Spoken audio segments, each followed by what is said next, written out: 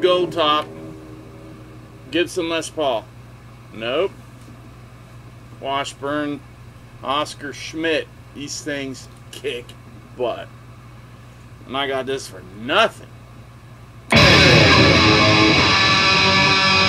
Brand new.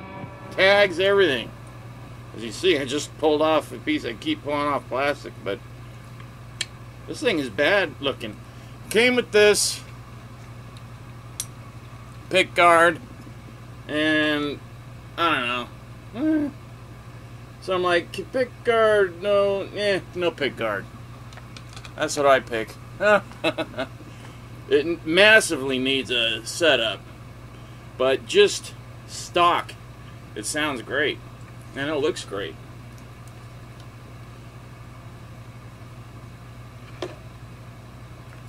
Brand new, 2018. Ah, the smell of new guitar. You rarely smell that.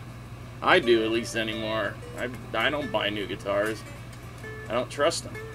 But this Washburn line, the Oscar Schmidt, is a friggin' great line. It's the same one as that hollow body.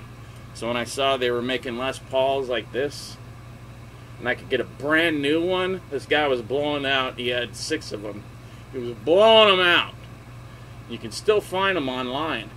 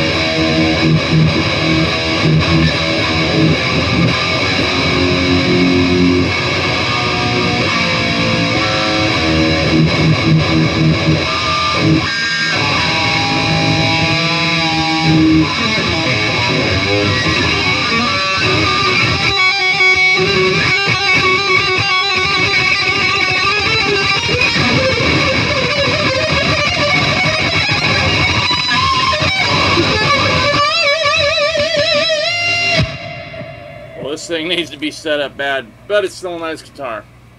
So this is it before I send it off to my tech. Just got it. Just got it.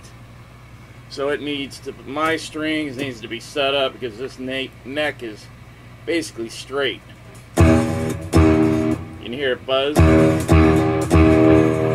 So.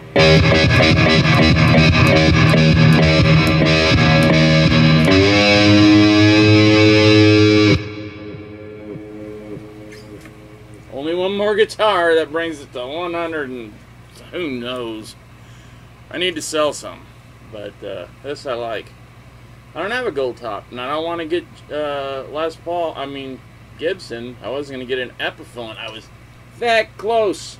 And then I saw this, I'm like, oh, this is it. Because I love these Oscar Schmidt Freckers. So look at that. Remember that name. You see that, especially the Washburn. I know they have deals with other companies. These things are the shiz it. Lates.